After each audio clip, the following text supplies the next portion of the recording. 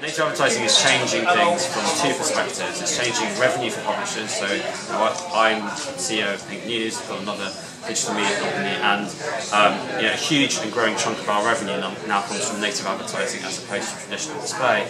The reason why that is because it performs better for advertisers. Click-through rate is higher, engagement is higher, people feel more comfortable using it, and in a sense a lot of users develop banner blindness, and they're starting to not click on them, to kind of just ignore them. Whereas native, because it fits in with the flow of the content they're looking at, it looks more like the content that they traditionally would see on the website. They're wanting to engage with it more. So it makes sense from an advertiser perspective because they can make more money from sales, and it makes more sense from a publisher perspective because it's a real good revenue driver and it's added a significant amount to our bottom line as we've done it. Quite importantly, our display revenue hasn't gone down. So we've been able to keep a maintenance of our display while at the same time adding a quite significant incremental revenue stream, and it comes from people like Taboola, Outbrain and other kind of content marketing players, as well as pieces that we've sold ourselves. Is there any concern there around readership trust?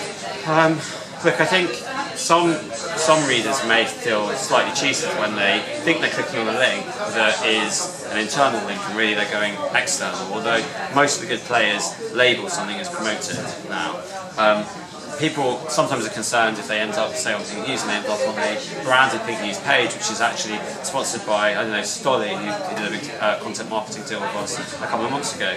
Well, it's labelled, and for years, for generations, print media has had advertorial. And if you look at most lifestyle magazines, you'll also find that they often write about their advertisers. Sometimes not even labelling it as an advertorial, but it gets the conversation with the journalist probably only happens because the sales team have sold a big campaign.